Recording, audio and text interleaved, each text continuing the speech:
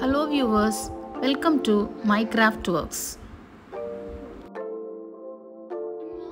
Today we will see how to frame a mirror using buttonhole stitches. Here I am using a sequence of diameter 2 cm.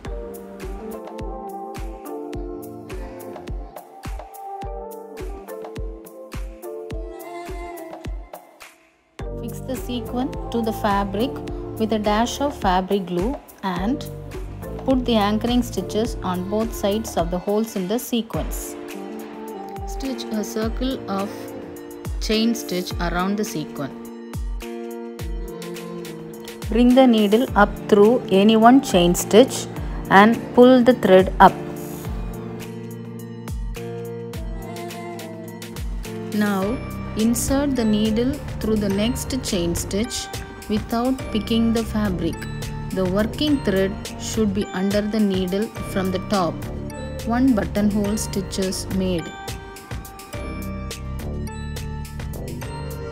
Continue doing buttonhole stitches through the inner loops of the chain stitches around the circle. Now we are going to make the last buttonhole stitch. For the last stitch, insert the needle under the first buttonhole stitch and pull the thread through. Finish this round by inserting the needle at the place where you come up in the beginning to do the buttonhole stitches. The framed mirror with chain stitches and buttonhole stitches is ready. To add more beauty, I have stitched Wheatear stitches around the chain stitches. The link for the Wheatear stitch is given in the description box. Please like this video, share it with your friends and subscribe to my YouTube channel. Thank you.